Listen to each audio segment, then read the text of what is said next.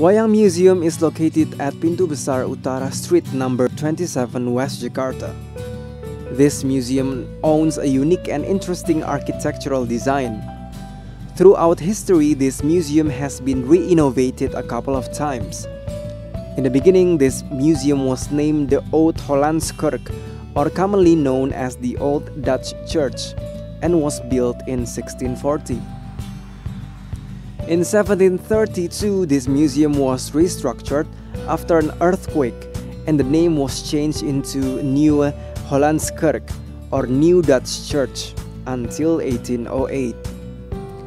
Under the piles of the building, the Wayang Museum was built and officially opened on August 13, 1975. All parts of the building was still visible on this new one.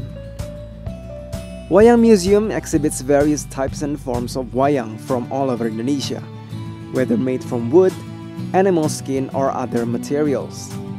This museum also exhibits wayang made outside of Indonesia, including China and Cambodia.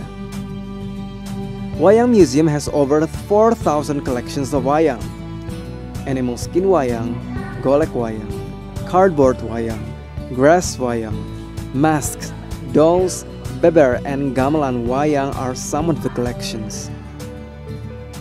Dolls exhibited in this museum originally comes from Europe and other countries like Thailand, Suriname, China, Vietnam, India, and Colombia. Periodically, Wayang Museum holds wayang theater shows on the second and third week of each museum.